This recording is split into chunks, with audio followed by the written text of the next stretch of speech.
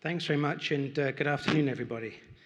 So this project was conceived at the Reef Summit that I'm sure most of you, or many of you, were at a few years ago, that led to the Reef Blueprint for Resilience-Based Management. And it's sort of grown out of some of the work that we and AIMS and CSRO have done in developing the Resilient Reefs Network with assisting Gabrumpa team under Roger Beeden's leadership. So we've just been taking that work forward. All right. So just to start with, I'll just briefly ask, well, what is resilience-based management? We hear this term frequently. And it's really about managing to enhance natural processes of a system. And that means you need to work very much with the ecosystem. And essentially, if you can understand how that system works, you can try to sort of supplement it where it's best used. It doesn't necessarily change the kind of intervention that you do. It's really more about prioritizing where and when you do those things to get the best ecological outcome. And in order to do that, you need to have some ability of understanding how the system works. And so my team and our collaborators have been developing detailed models of the reef for a number of years now. And those are sophisticated models that model individual groups of species. So there's 6 types of coral that are modeled in there.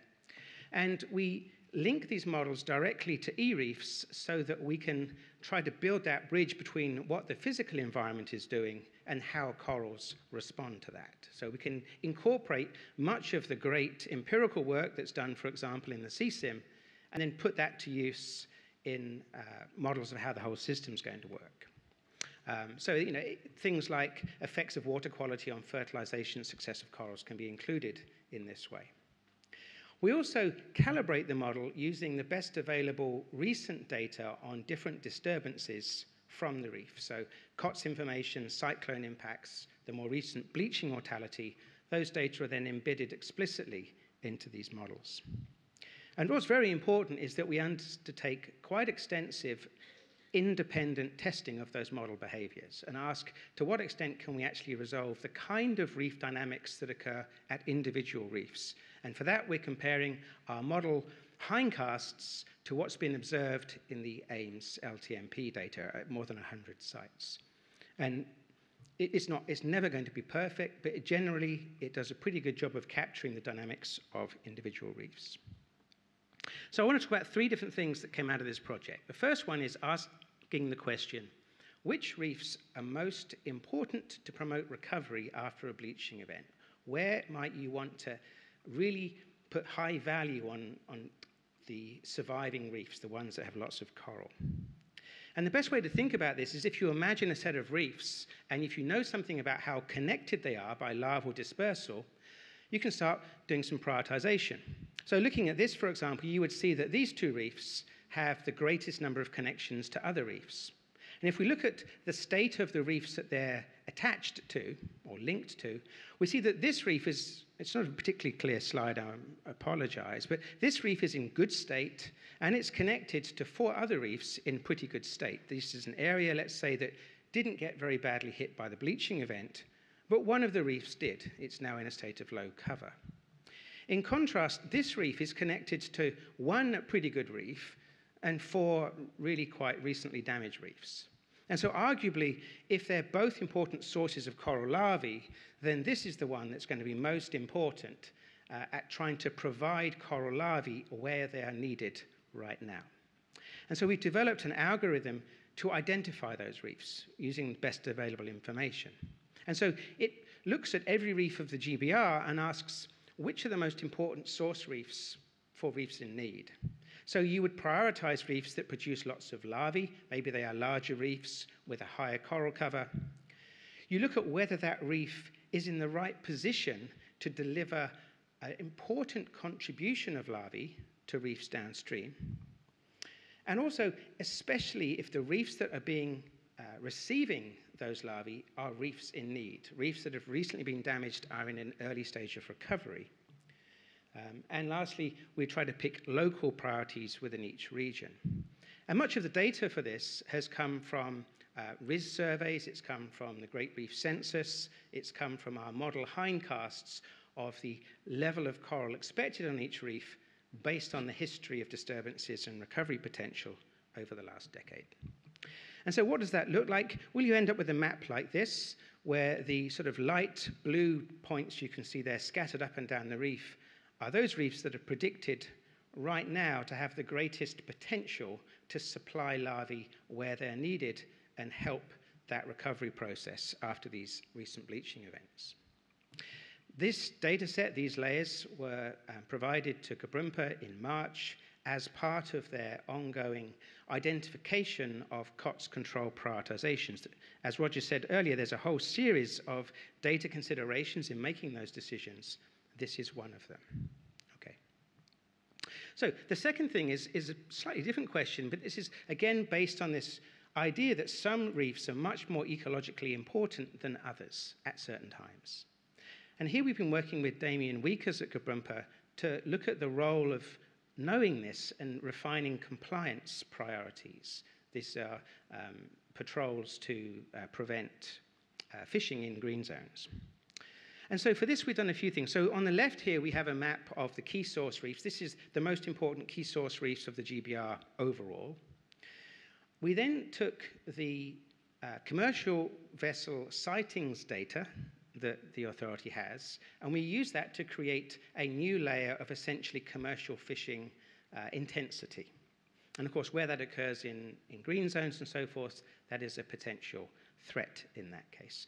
And we recognize that although there's the understanding of how fishing damages reefs there's a lot to learn about that, but there is sufficient evidence to think that anchor damage-like problems follow from a variety of fishing activities. We also looked at recreational fishing, and what we did there was adopt the models that Damien and his colleagues at CSRO have developed to predict the probability of recreational fishing across the reef. So we have recreational fishing, commercial fishing, and information on where the most important ecologically important sites are from a coral dispersal perspective. And so if you were to plot, this is an example, if you were to plot the connectivity value, if you imagine the y-axis is a sort of ecological value against the intensity of commercial fishing, you'll end up in this top right-hand corner, which are areas of high importance from a commercial fishing perspective or a high risk of commercial fishing, but also of high ecological importance. So there's potential conflict here. And where these reefs are in green zones, then this is a consideration when prioritizing those missions. If you have two reefs of similar risk of poaching, but one of those reefs is a more important source of coral larvae, then perhaps those reefs would get higher priority. So that's ongoing. And the last thing I'll talk about briefly is trying to predict management benefits. Now, before I studied my PhD, I was working in Belize designing marine protected areas, and it was a really frustrating, albeit great experience. And one of the things that was frustrating is that we had very little science to guide what we were doing. We were just using principles and common sense. But at no point could we ever predict what's the outcome going to be of making this area a protected zone for this. We just had to hope for the best. And for me, we're trying to get in a situation now where we can try to make some predictions of how reefs will respond to different management scenarios and help guide that process. So we've been working with Gabrumpa in developing a Great Barrier Reef Resilience Management tool. This is a Windows software that boots up. And what it's attempting to do is to create feasible futures for the reef. No one will ever be able to predict the actual future of the reef, of course, but you can hopefully create feasible futures where the coral is going to go up and down depending on which disturbances occur and when. But if you make that sort of prediction and then you alter the management and then you repeat the prediction, so the same disturbances at exactly the same time and locations, you can ask, to what extent does that management lift the future of that reef and give you a management benefit or a management impact? And that's what this is trying to do. It's trying to use these models to integrate the science to do comparisons of a potential future and then the same future with the addition of some management that's been added. And the idea is if you can find those combinations of management that give you the better returns, then that's something to consider. And so when you boot this software, the first thing it allows you to do is to pick whichever reefs of interest you have. You can pick according to management zones,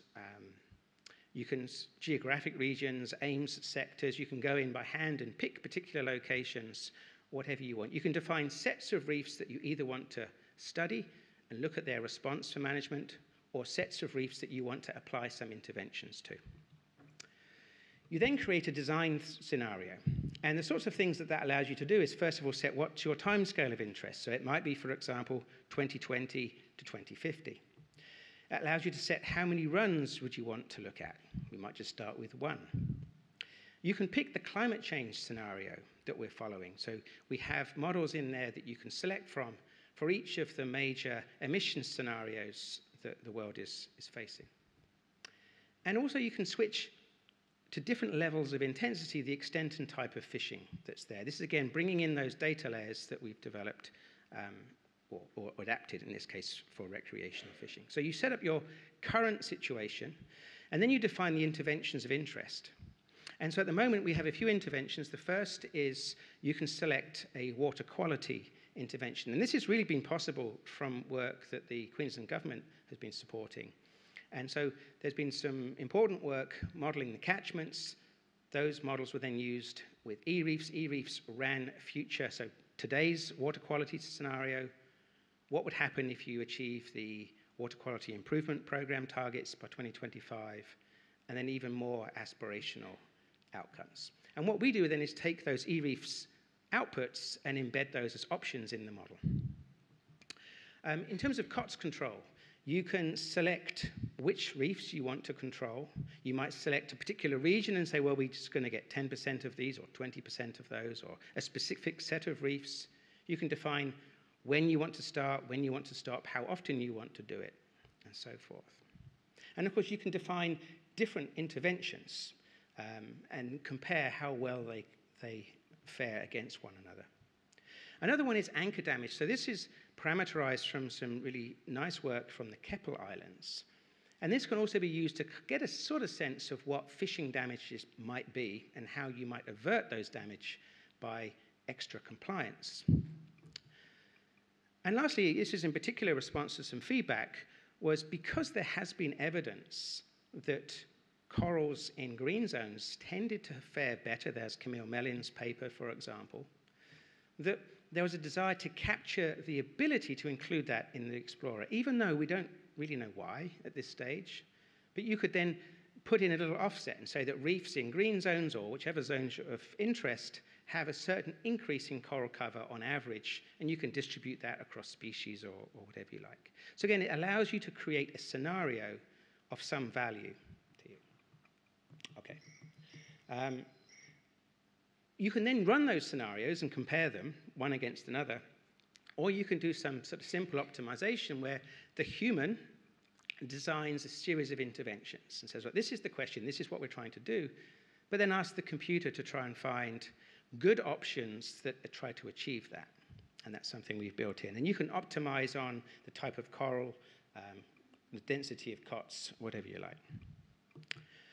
So at the moment you then hit run, the software takes about 2 seconds to run a scenario for, say, from now until 2080. So it gives you an answer pretty quickly. And then you can view the results in a variety of ways. So, for example, you can review the actual trajectory of the average of those reefs you're interested in.